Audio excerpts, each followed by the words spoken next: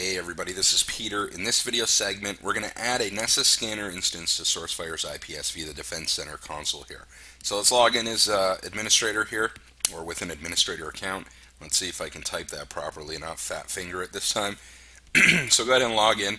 The Sourcefire IPS does actually a really good job of basically having the functionality to work with other vendors with their tools and so on, and some open source, some being commercial.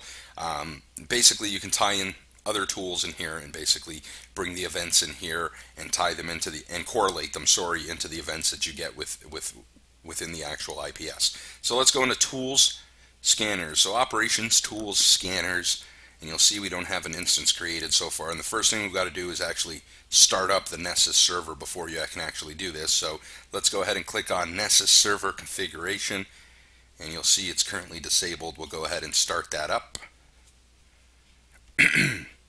And we'll go back into our operations, tools, scanners menu. So now we can go ahead, add a Nessus instance. Now, we actually don't have a scanner that we're connecting to right now, but we're going to just show you the steps here. That's what we want to get across.